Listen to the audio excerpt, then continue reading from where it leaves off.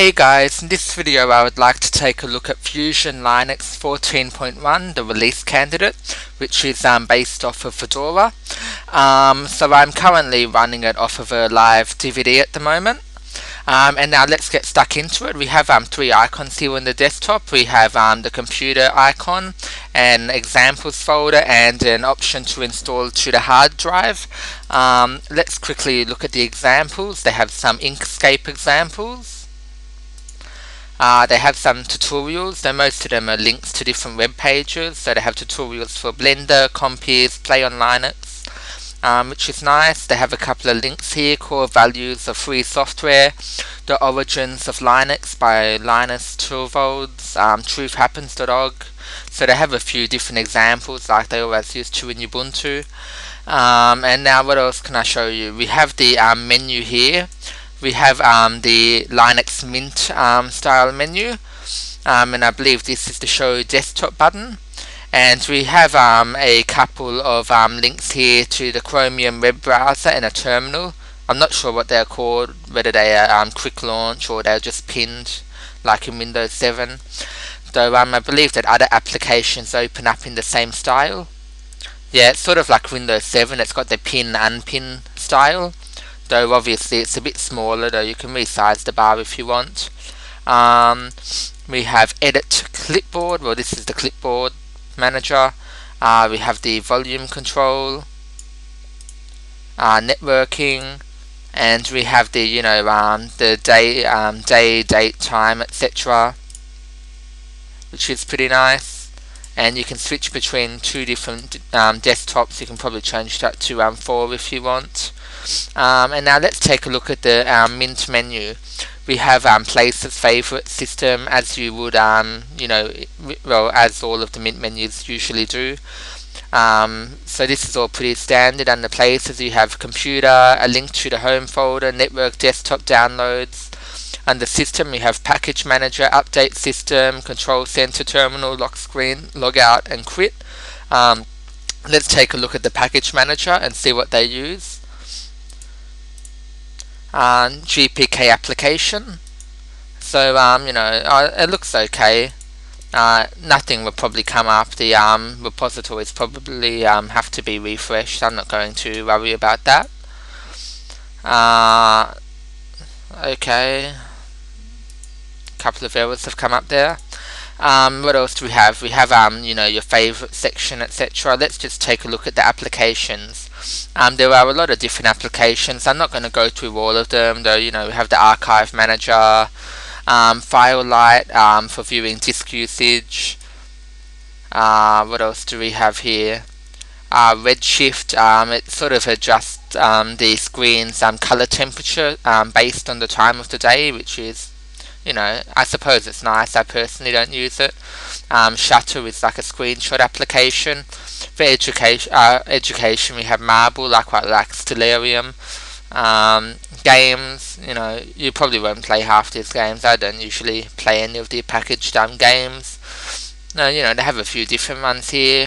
Frozen Bubble, Free Civ. They have Play on Linux included, which is nice. For graphics, they include Blender. A lot of people like to use Blender, F-Spot, Inkscape. A few different graphic applications here. I don't believe they have GIMP. For internet, we have Amule, Chromium web browser by default. They also have Firefox 4 bundled. Dropbox, I like the fact they have Dropbox included. That's pretty handy. Empathy, Giver. I have still yet to try Giver. Qwit, the Twitter client application. We have a few different remote desktop style applications here. I like that TeamViewer is included. They have Thunderbird for email, Transmission for torrenting, XChat for IRC, and as you would expect, they have LibreOffice now. I believe the previous version 14.0 or whatever it's called had OpenOffice. What else do we have? Sound and video, Audacity, we have Banshee as the default media player.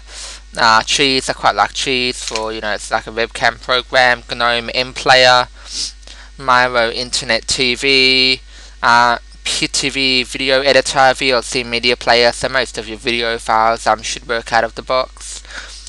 System tools, we have a Lewis, a simple application installer, and GNOME Tweaker. It's a bit like Tweak Ubuntu if I'm not mistaken. What else do we have here? Yeah, we have a few different applications, nothing too exciting really under system tools. Whoops.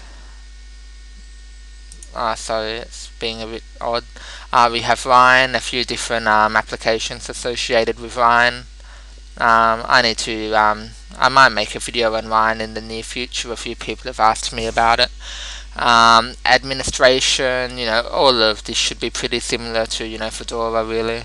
I don't know, I haven't played with Fedora for a long time. Preferences, this should also be pretty similar to Fedora. Oops, sorry. Preferences should be pretty similar.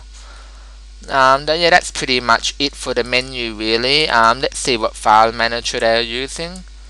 Nautilus, I quite like Nautilus. It's probably one of my favorite file managers. I prefer it more than Dolphin personally. And let's just try opening a folder again. Yeah, see, it just comes at the bottom here in the taskbar. Wait, did that open a new one up or? Yeah, it's okay. I don't like the implementation as much as well, I don't think the implementation is as good as in Windows 7 for example. The bar is a bit small for my liking, though you can obviously go to properties and you might want to, I don't know, maybe make it 35. It's a bit easier to see. However, it looks a bit dodgy. Obviously I need to move these out again, to give it a bit more space. Look at the image there they have.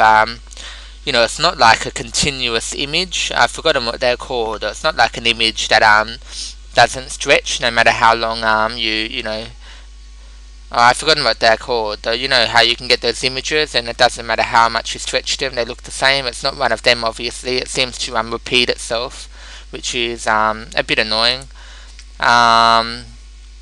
So what will happen here? Yeah, this kind of fixes the problem. I'm not sure if that will change after I exit out of it. Let me just close these windows. Close. A bit dodgy. Well, very dodgy, Yeah. Anyhow, that may you may be able to tweak that yourself with a bit of if you play around with it for a bit. Though what was that by default? Oh, I've forgotten. I think it was 24. I'll just put that back to what it was before. Though yeah, I'm not sure if there was anything else I can really show you. I did actually make a video a couple of days ago showing the installation process, and Fusion Linux 14.1 has a bit of a unique installation process. They have a nice welcome screen after you install it, and they have a bit of a command prompt which opens up, which offers to install additional applications like Skype, etc. I just had a few technical problems. I wasn't able to edit the video due to the codec I was using, and I couldn't be bothered to reinstall it and make another video of the installation process since it took a very long time. From memory, the ISO image is about 1.7 gigabytes, so you would definitely need to put it on, a CD, a DVD or a USB device, and run it that way. It won't fit onto a CD. Though I'm not sure if there is anything else I can show you really. That's pretty much it. If you have any questions, feel free to ask me, and thanks for watching.